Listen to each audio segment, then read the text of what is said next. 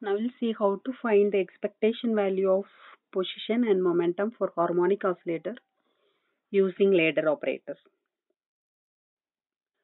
You know the Hamiltonian for the harmonic oscillator is p squared by 2m plus half m omega squared x squared.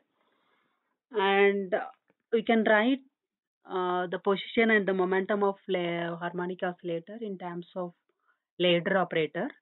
That is A is equal to m omega by 2 h cross whole power half into x plus I 1 by 2 m omega h cross whole power half into p.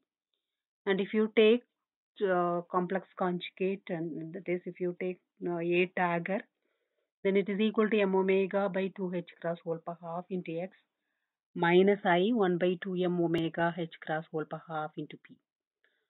If you add these two equation to equation 2 and 3, you can get x is equal to A plus A tagger h cross by 2 m omega whole power half. If you subtract these two equations, you can get p is equal to I A tagger minus A m omega h cross by 2 whole power half.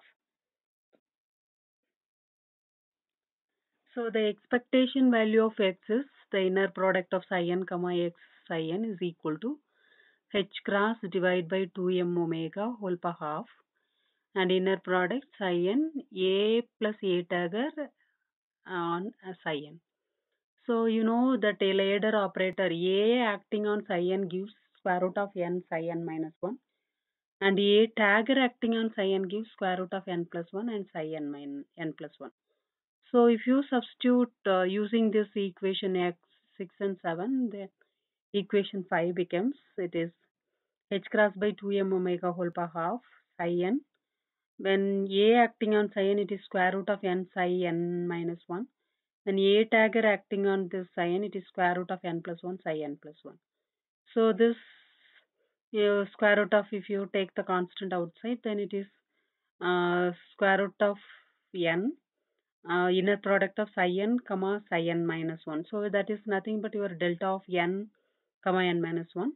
And another case, it is psi n comma psi n plus 1. So it is delta of n comma n plus 1. So it is orthogonal property. So it is equal to 0. So the expectation value of x is equal to 0. And to find out the expectation value of p, it is inner product of psi n comma p psi n, and already you have derived the p value in terms of a ladder operator. So it is I m omega h cross by 2 whole power half inner product of psi n comma A tagger minus A acting on psi n.